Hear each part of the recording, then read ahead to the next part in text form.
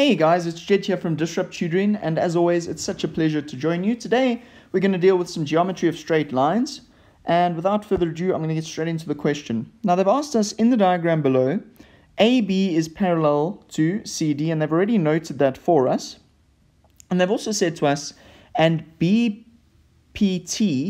is equal to 118 degrees. Now, they have noted that as well, so BPT, that's going to be that 118 over there. So now we need to complete the table by calculating the value of x and y. So we need to calculate the value of x and y. So let's have a look at this question.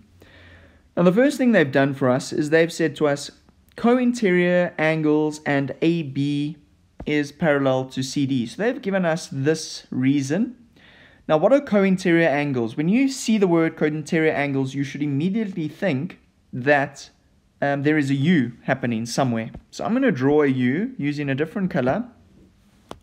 And they've said to us, the U has something to do with X. So let's see, if we look at X, the X is over here. So there is a U that involves the X if we draw it like this. Do you see the U? So what's interesting about this U is it's formed by those two parallel lines and then the line that cuts through those parallel lines, which is called a transversal. By the way, not too important. Now, what do we know about this rule? We know that, and I'm going to write it on the side here, we know that x plus 118, okay, should be equal to 180 degrees. And the reason for that is co-interior angles and AB is parallel to CD. So all we need to do is we need to subtract 118 from the left-hand side and do the same thing on the other side. And that's going to leave us with, what would the answer be? 62 degrees. So X is going to be 62 degrees. And the reason for it is co-interior angles are equal. So I'm going to write 62 degrees in, and I suggest every time you find an angle, write the angle in because it could help you with the next angle. Now they've asked us to find y. Okay, so let's see where y is.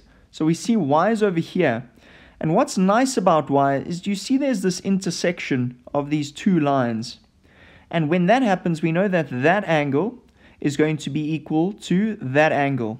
And what's the reason for that? Well, let's first say what y is. We know that y is now 62 degrees, okay, so it's the same as x. And the reason for that is because vertically opposite angles are equal. And that's it. That will get you all 3 marks for this question. Very special thank you to our sponsors for making this video possible. Read up more about them in the description below. Remember to check out our website for more epic videos like this one. And if you can't find the answer to your question, remember you can send the question to us and we'll respond with a personalized video just for you. Until the next time, guys, stay epic.